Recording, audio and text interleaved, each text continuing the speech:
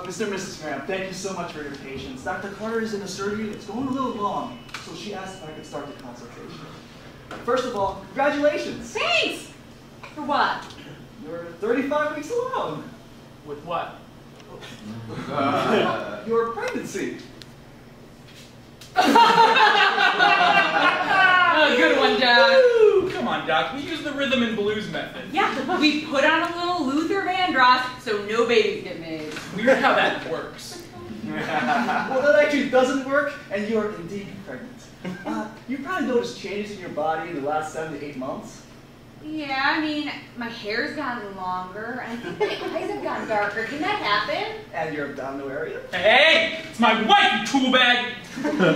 What do you want? I'll get an ab roller. I just really like Mexican food. Mexican food doesn't do that. You've never been to Taqueria Los Duchos. I mean, I can literally feel those flautas kicking right now. You love those flowers. I love you. Shit, Doc, this is happening. Put on some Anita Baker. I'm not ready to be a dad. Anita Baker? No worries. Sweet love! Let's just get through this. Fine, Dr. Bonerkill. Oh yeah, I'm probably noticed you haven't had your time with the monk in a while. Yeah, I noticed, and I'm like, awesome, lucky me. Pretty great. You're pretty great. Oh shit, Doc. Take 2. This is going down. No, what turn? Fine, Dr. Blue Balls.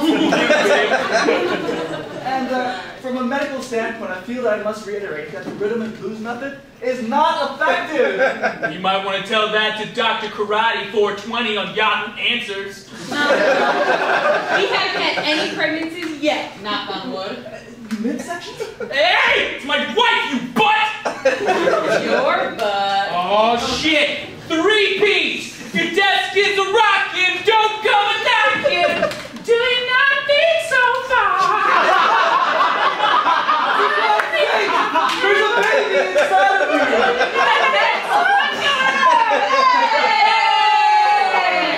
What up, Aubrey? What up, Drake? Dr. Carter, I am so glad you're here. You failed to mention that these patients have challenges. What do you mean? They don't seem to be aware that they're pregnant. Pregnant.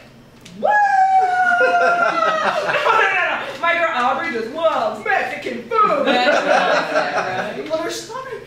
Hey! It's my wife, you diarrhea! Sorry, guys. Dr. Brooks is one of those progressive doctors that thinks he sees pregnancies all the time. But what he doesn't know is that there's no way to actually tell if a woman's pregnant until she actually gives birth.